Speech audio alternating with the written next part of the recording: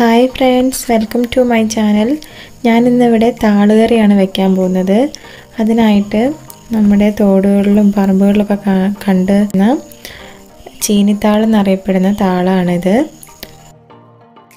അപ്പോൾ ഇതിൻ്റെ തണ്ടിന് ഒരു നീല കളറാണുള്ളത്. അപ്പോൾ ഇതിൻ്റെ ഇളം കൂമ്പ് ഭാഗമാണ് നമ്മൾ കറിക്ക് വേണ്ടി ഉപയോഗിക്കുന്നത്. അപ്പോൾ ഇതിൻ്റെ തണ്ട് ഭാഗത്തിന് ലൈറ്റ് പച്ച കളറും ഇളം നീല കളറും കൂടിയാണ് ഇതിന് വരുന്നത്. അപ്പോൾ ഇതിന് ഒരു ഇളം തണ്ട് ഭാഗമാണ് നമുക്കിതിന് വേണ്ടത്. പണ്ട് കാലങ്ങളിൽ നമ്മുടെ മുത്തശ്ശിമാരും അമ്മമാരൊക്കെ വീടുകളിൽ വെച്ചിരുന്ന സ്ഥിരം കറികളാണ് ഇതൊക്കെ.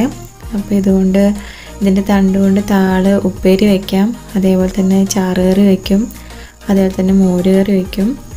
അപ്പോൾ ഞാനിന്നിവിടെ ഇതുകൊണ്ട് മോരുകറിയാണ് വയ്ക്കാൻ പോകുന്നത്.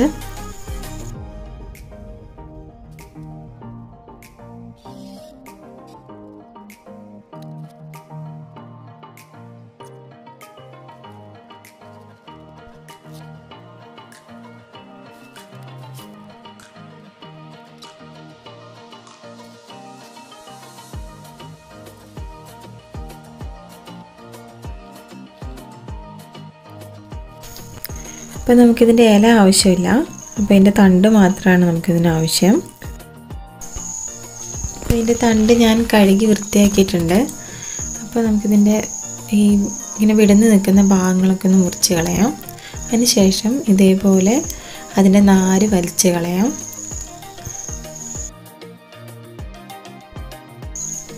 അപ്പോൾ ഇതിൻ്റെ നാര് നല്ലപോലെ വൃത്തിയാക്കിയ ശേഷം ചെറിയ കഷ്ണങ്ങളാക്കി മുറിക്കാം. അപ്പോൾ മോര് കറി വെക്കുന്നതുകൊണ്ട് ഞാൻ ഇച്ചിരി നീളത്തിലാണ് ഇത് കനം കുറച്ച് അരിഞ്ഞിട്ടുണ്ട്. അപ്പോൾ ഇതേപോലെ ചെറിയ കഷ്ണങ്ങളാക്കി അരിഞ്ഞെടുക്കാം. അപ്പോൾ ഈ അരിഞ്ഞു വെച്ചിരിക്കുന്ന താളും തണ്ട് നമുക്കൊരു ചട്ടിയിലേക്കിട്ട് ഒരു 1/2 ടീസ്പൂൺ ഉപ്പും പിന്നെ ഒരു തണ്ട് കറിവേപ്പിലയും 2 ചെറിയ ഉള്ളിയും കൂടിയിട്ട് നമുക്ക് അതിനാവശ്യമായ എരിവിനനുസരിച്ച്, ഞാനിപ്പോൾ ഇതിലൊരു പച്ചമുളക് ഇട്ടിട്ടുള്ളൂ. അപ്പോൾ 2 ഉള്ളി ഇട്ടിട്ടുണ്ട്, 1/2 ടീസ്പൂൺ മഞ്ഞൾ പൊടി ഇട്ടിട്ടുണ്ട്. അപ്പോൾ നമുക്കിതിലേക്ക് 1/2 കപ്പ് വെള്ളം ഒഴിച്ച് ഇതൊന്ന് വേവിക്കാൻ വെക്കാം. അടുത്ത് നമുക്കിതിന് വേണ്ടത് 1 കപ്പ് തൈര് എടുത്തിട്ടുണ്ട്, പിന്നെ അരമുറി തേങ്ങ, ചെറിയുള്ളി ഒരു 10 എണ്ണം, വെളുത്തുള്ളി ഒരു 3-4 അല്ലി, പിന്നെ ഒരു ചെറിയ കഷ്ണം ഇഞ്ചി, ഒരു പച്ചമുളക്.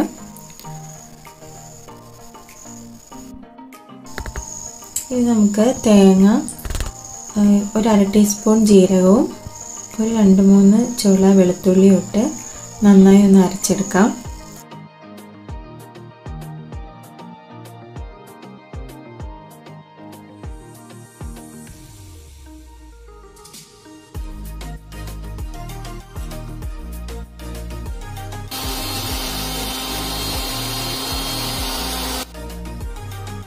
അപ്പോൾ നമ്മുടെ താള് നന്നായി വെന്തിട്ടുണ്ട്. അപ്പോൾ ഇതിലേക്ക് നമുക്ക് അരച്ച് വെച്ചിരിക്കുന്ന തേങ്ങ അതിലേക്ക് ഇട്ട് കൊടുക്കാം.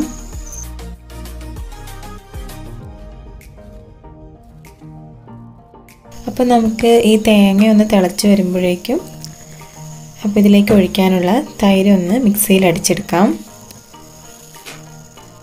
അപ്പോൾ ഈ തൈരിലെ കട്ടയൊക്കെ ഒന്ന് ഉടയുന്നതിന് വേണ്ടിയിട്ടാണ് ഒന്ന് അടിക്കുന്നത്. അപ്പോൾ നമ്മുടെ താള് നന്നായിട്ട് തിളച്ച് വരുന്നുണ്ട്. അപ്പോൾ നമ്മൾ മിക്സിയിൽ അടിച്ചു വെച്ചിരിക്കുന്ന തൈര് നമുക്കിതിലേക്ക് ഒഴിച്ചു കൊടുക്കാം. അപ്പോൾ നമ്മൾ പ്രത്യേകം ശ്രദ്ധിക്കേണ്ട ഒരു കാര്യം, തൈര് ഒഴിച്ചിട്ട് നമ്മുടെ കറി ഒരുപാട് തിളയ്ക്കാൻ പാടില്ല. ചെറിയൊരു തിള വരുമ്പോഴേക്കും നമുക്ക് വാങ്ങി വയ്ക്കാം. അപ്പോൾ നമുക്ക് ഈ കറി ഒന്ന് താളിക്കുന്നതിന് വേണ്ടിയിട്ട് വെളിച്ചെണ്ണ ഒഴിച്ച് ചൂടായ ശേഷം അതിലേക്കൊരു 1/2 ടീസ്പൂൺ കടുകും 1/2 ടീസ്പൂൺ ഉലുവയും ഇട്ട് നമുക്കൊന്ന് പൊട്ടിച്ചെടുക്കാം. അതിനുശേഷം ചതച്ച് വെച്ചിരിക്കുന്ന ഇഞ്ചിയും വെളുത്തുള്ളിയും ഇട്ട് കൊടുക്കാം.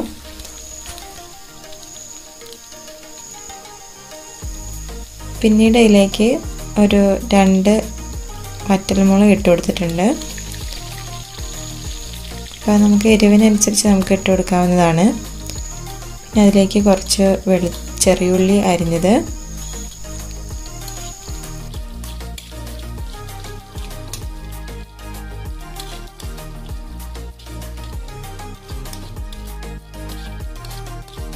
ചെറിയുള്ളി ഒന്ന് ചെറുതായിട്ടൊന്ന് വാടി വരുമ്പോഴേക്കും അതിലേക്കൊരു 2 തണ്ട് കറിവേപ്പില ഇട്ട് കൊടുക്കാം.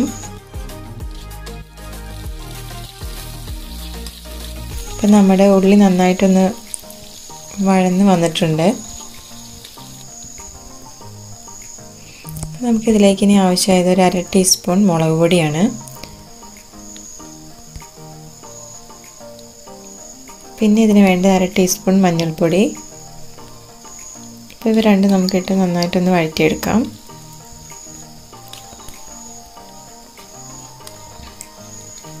അതിനുശേഷം നമ്മൾ വാങ്ങി വെച്ച കറി അതിലേക്കിട്ട് താളിച്ചെടുക്കാം.